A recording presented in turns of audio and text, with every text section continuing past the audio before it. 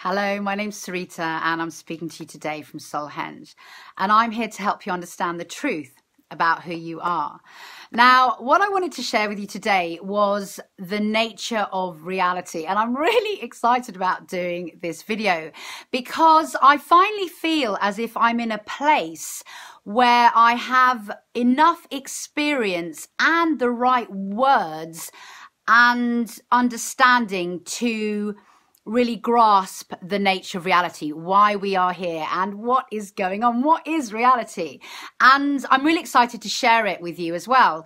And I think that we are only really coming into a place now where humanity as a whole can begin to understand this, because what's happening is that science and technology have caught up so much that they are beginning to validate and explain to us what is going on.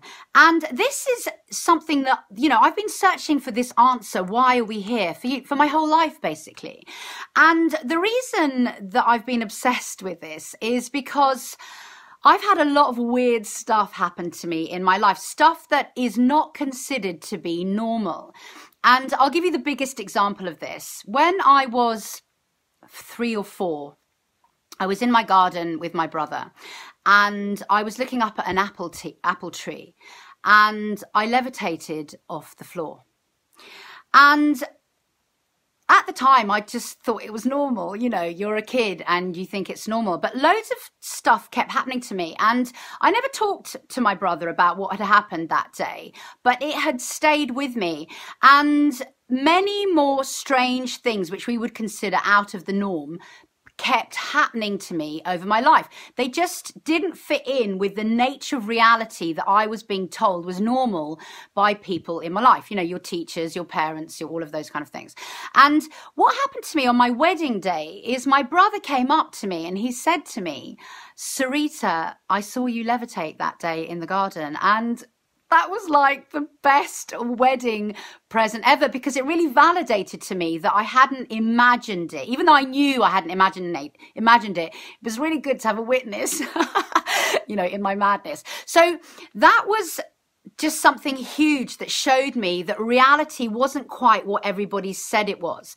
And all of our really enlightened teachers who we revere, so I'll just take Jesus because he's one of the most well-known, have all managed to do things which were out of the norm. So, you know, he walked across water. He manifested food out of thin air, apparently. And basically, all that was happening was he just knew how reality worked and how to manipulate reality, if you like. And so what I'm going to explain to you now is what reality is, so that you can begin to understand how you too can change your reality.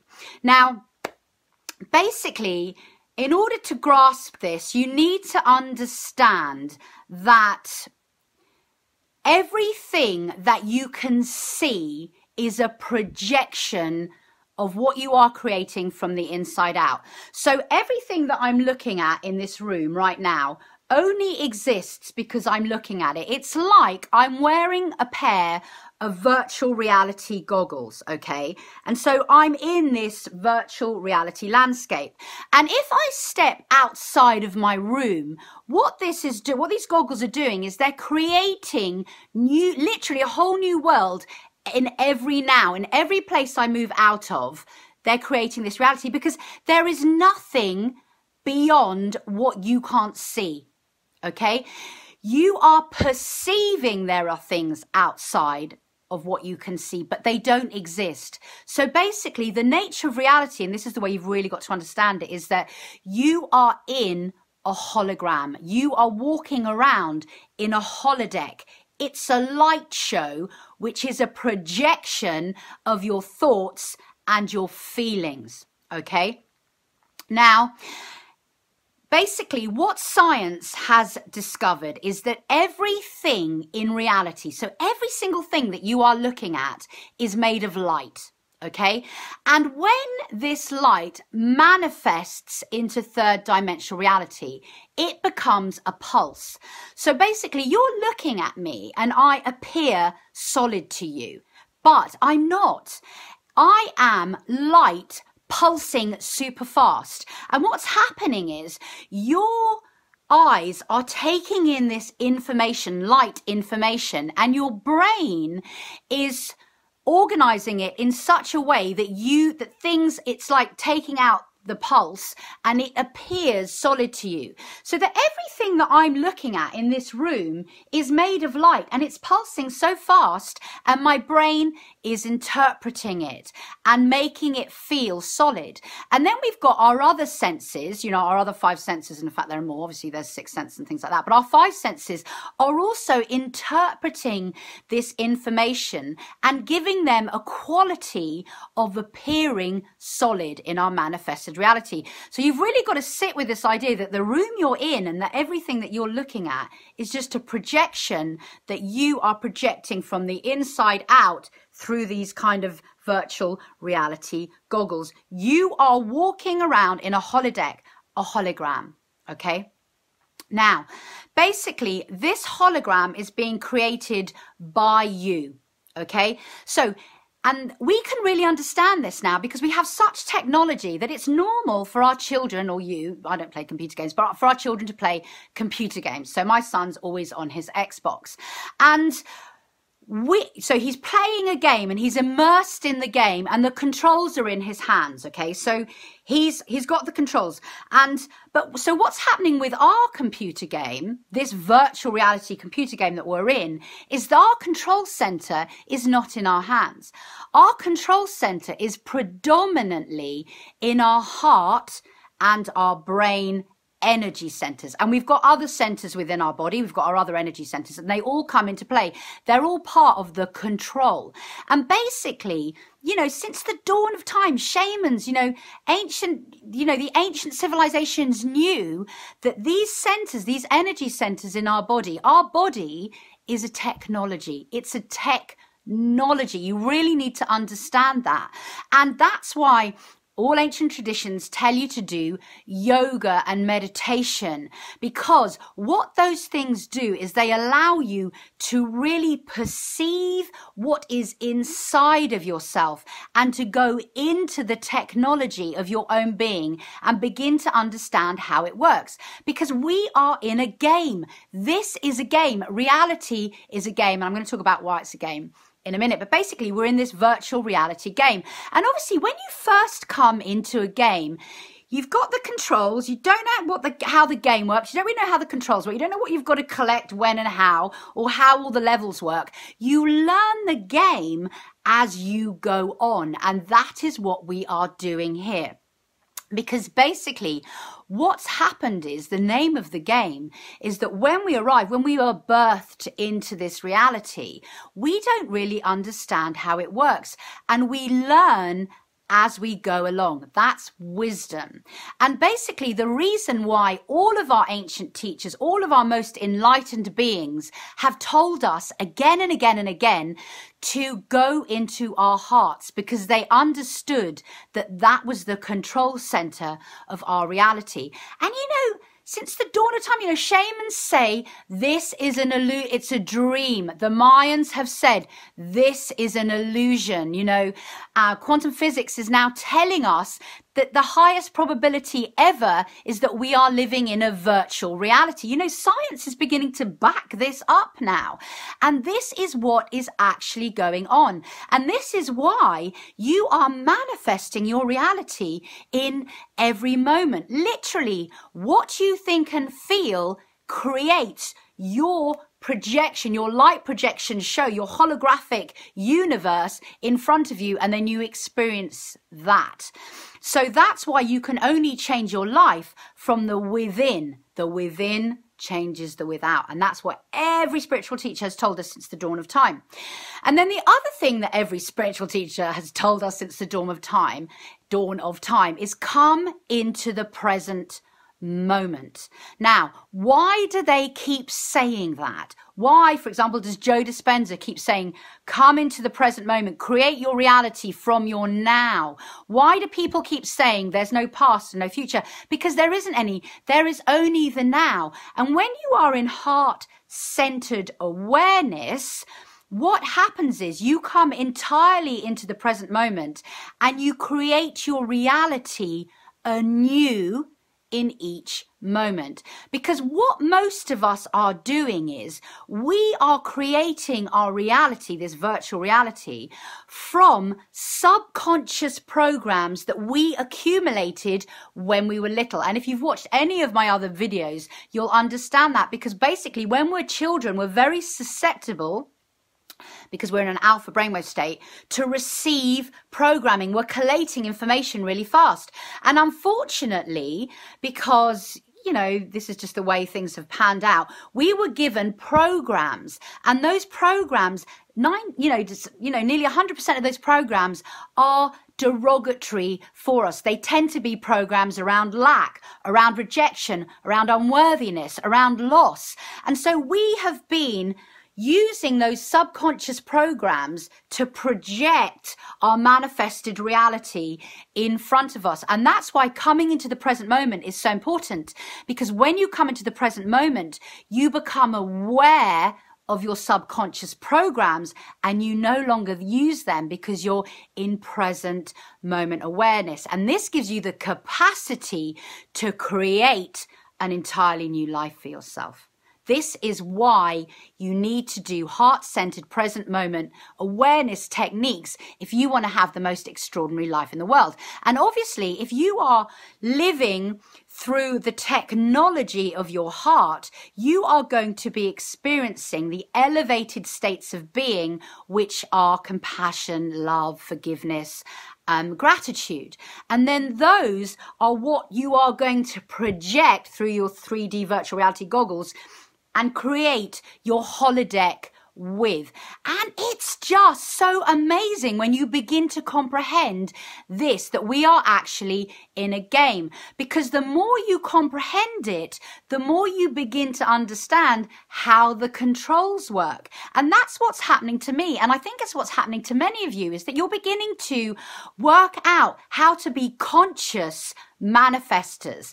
And it's just amazing when you start to work with the technology. And I'm just going to give you a really simple example. So I'm just understanding this more and more. And what I'm doing is I'm just projecting my heart and my brain in coherence I'm just projecting things out from my heart and mind into the holodeck, and then they're just coming back manifested. So really easy example. 3 days ago, I'm building a retreat center here. Well, it's kind of nearly built, but anyway. So my husband has just finished the deck, which is, we built a deck in front of 2 tents, basically, which are in the woods. And we went down 3 days ago to admire the finished work. And my husband turns to me and he goes, Sarita, we really need furniture now for the deck. And basically, I'm building this whole retreat center. I do not know how, with what. I don't know how I'm building it, but basically, I'm just building it using the hologram, because things are just arriving for me. So anyway, so standing on the deck, and I literally said to my husband, Hamish, I'm not going to buy the furniture. I'm just going to call it in. And so I cannot even tell you what, 30 seconds connected to my heart, connected to my mind, imagined how great it would be if the furniture just arrived, and then I just let it go. And I completely forgot about it. And yesterday, so it was like 2 days, yesterday, my sister-in-law sends me a message on Facebook going, do you want this garden furniture? Because I'm upgrading. And it was a sofa, a chair, and a table in perfect miniature, because our deck is not very big, that she's giving away for free. 2 days that to come. And for me, it's just another validation that what you put out comes back to you. That's it. And you need the faith and the trust and the belief in that for it to work. And in order to have that faith and trust and belief, you need to be in the present moment. You really need to understand what is going on. And I'm really hoping that this explanation makes sense to you. I mean, just let this information land in you. Really just look at the room that you're in right now and understand that that is a light projection holograph which is coming out of you. It's a huge thing to understand, but once you start getting it, you begin to realize that you are the controller of this. And in order to become the supersonic controller, you've got to master your mind. And that's what meditation is all about. You've got to master your mind. You've got to master your mind enough so that it sort of can come into focus with your heart, and you've got to use the brain in your heart. And as I've told you in other videos, your brain is made of neurites, but your heart brain, the brain in the middle of your heart center, is made of more neurites than your brain. It's made up of the same stuff, and it has memory. So you've got to master yourself. You've got to master this, you know, the monkey mind that keeps telling us stuff from our subconscious reality that we're unworthy and we don't deserve to have stuff and all of that good things. We've got to master that. We've got to calm it down. We've got to come into heart-brain coherence. And that's why Tibetan heart meditation rocks. That is the one. It puts you into heart-brain coherence. And if you want to have a happy, fulfilled life, you need to master yourself. You need to master your mind, and you need to be able to project from the inside out the reality that you want to come back and become your holographic light show. So that's what's going on. Now, why are we here? Ooh, this is the biggie, isn't it? So there are a lot of theories about why we're actually here. What is completely clear to me is that this is a game of evolution. And the game is to remember who you are as God. For me, that's just absolutely clear, because no matter what happens in this virtual reality experience, we are always evolving. Even if bad stuff is happening to you, you're learning about the nature of who you are through that experience. And so what I think happens is we're birthed into this reality, and we can't remember why we've come here, because obviously, like I've said, if you're playing any computer game, you don't know how it works. You can't know how it works, otherwise the game's up. And then what you do is you begin to experience. And as you're gaining momentum with all of these experiences, you begin to discover who you are. And sometimes you discover who you are through things that tell you who you are not. You know, if you have someone being mean to you and it doesn't resonate, then you go, well, that's not me, because it doesn't feel good, so I'm not going to do that. So you're learning stuff all the time. So for me, it's absolutely clear that this is a game of evolution.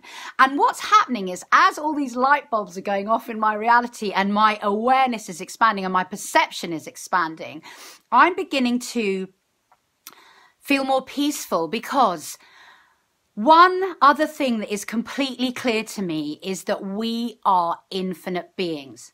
Now, if you're an infinite being playing this game of virtual reality, this game of evolution, of understanding yourself, then does it really matter? Does anything really matter? And what I'm talking about is the big things, you know, the things that really hurt us, you know, when people we love die, you know, how painful is that? When our hearts get broken, when people we love get ill, when all of those massive things happen, we are so embroiled in the drama because we're in the game. But if you really understood that you are an infinite being and that you are a soul playing this virtual reality game, would it really matter that much? Could you let go of the drama? Could you let go knowing that you would see your loved one again if they died? Because, you know, when I watch my son playing Xbox, he's in the absolute throes of the game. It's all massive drama. He's shouting at the screen. Then someone kills him. Bang. He's really, really angry. And then 2 minutes later, he's forgotten it. That doesn't affect him anymore, because it's a game. It's a game. And if you started to look at everything that happened in your life as a game of evolution, would that not change your perspective? Because this explains so much. It explains reincarnation. It explains how, when we're born, we have this thing beating inside of us that understands love. We all, at some unconscious level, most of us feel that we are a soul. Most of us feel that there's more than just this physical reality, and we can't explain it. We have this longing for connection, this longing to go back to where we've come from. It's like a longing to go home. And there's that thing, it's like that thing that beats in you, that passion, that desperate yearning for joy, for fulfillment, for all of those things. And that's what tells me that I have a soul. And I've seen enough evidence. I had so many strange things happen to me around people dying. I know, I've seen people after they've died, they've come back and spoken to me. I saw my grandmother's die 3 days before she died. I've seen enough that I know that there is something after this. So if we are playing this virtual reality game and we are infinite souls having a finite experience, and all we're trying to do is to climb the levels as if we were in a computer game, wouldn't that make you feel peaceful? Wouldn't that allow you to just drop all of the drama and drop the pain and come into a heart-centered awareness? And then obviously once you're in your heart center, you're projecting peace, love, joy, gratitude out. You're not projecting fear. Fear. That's what most of us are running on. And that's why our virtual reality programs are, you know, dramatic, why they're painful to us. But you see how it is when you see these enlightened beings who are so happy. They're not affected. They just observing it. They know. They just know it's a game. It's a game of life and evolution. And then you've got the ultimate question. Why are we playing this game of evolution? And my favorite theory on this one is by the scientist Greg Braden. And he believes that we are playing this game so that we can learn enough because we're going somewhere better. He thinks it's a virtual reality game that we can play thousands and thousands of times. We can, you know, nuclear react everybody, murder people, get upset, jealous, do all of everything wrong so that we can elevate our awareness, because the end game is to arrive at a place which is basically heaven on earth so that we don't, you know, muck it up. And I love that theory, but maybe we're just playing the game for its own sake. Who knows? That is a question that each of you need to answer for yourself. But anyway, so there you go. That is my take. That is my take on what reality is. And I hope it resonates with you. And what I would ask you to do is just sit with this information, because when this information really started to land in me, it kind of blew my head off. I really just had to sit with it, mull it over. Was it resonating with me? You know, I had to, because we've got these analytical minds, I had to put it in boxes, sort it out, you know, try and gather the information, make it, you know, correlate and work for me. But I have to tell you, I've known this in my heart for a long time. It's like I've known since I was, you know, tiny, that I've come from somewhere else. And I know we think we're all earthlings and we are having the experience on earth, but really we have come from somewhere else. And that's the longing that we're longing to get back to. So yeah, let this sit with you, see how it lands for you. Let me know what you think, and spend a bit of your time in the next few weeks walking around and perceiving that you are wearing this holodeck virtual, you know, 3D reality mask, and see what happens to you when you try to change things in the holodeck from the inside. Thank you very much for listening.